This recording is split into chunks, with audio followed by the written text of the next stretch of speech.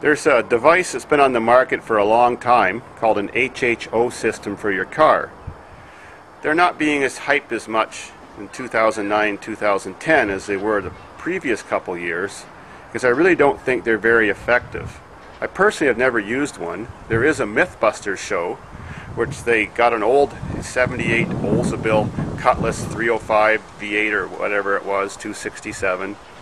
They ordered a system from the internet, and the system functioned. It claimed it could operate this vehicle and save it fuel and everything. Well, they drained the bowl of the carburetor in this car, hooked up their HHO system. It was producing oxygen and hydrogen just like it was supposed to. You could see it bubbling, you could see it coming through the tube if you lit it, fed it to the car, and just like I thought, it doesn't put out enough cubic feet per minute to run an engine anywhere near that size.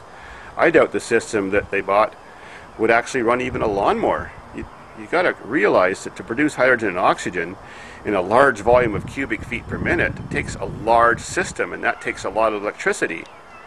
Involved with these systems is just a law of physics. Every action has an equal and opposite reaction. So how can you get free energy if you're using your alternator on your vehicle to produce the energy and the amperage required to use the electricity to break this water down to oxygen and hydrogen? It's no free lunch there. An alternator under full load can take about 4 horsepower from a vehicle's engine.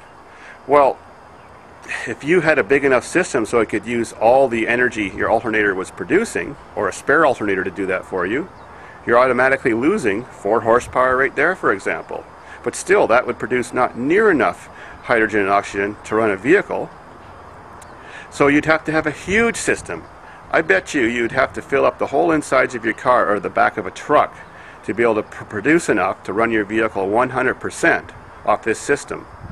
Yes, if you do have another system that's smaller and tap it into your vehicle and find a way to reduce the amount of fuel your car burns and supplement it with this instead of the fuel that it's not burning, like reducing the fuel pressure to your injectors, tricking your oxygen sensor, putting smaller jets in your carburetor, it's possible you might get a small increase in fuel economy, but you're still taking a load from the engine to run the electrolysis process.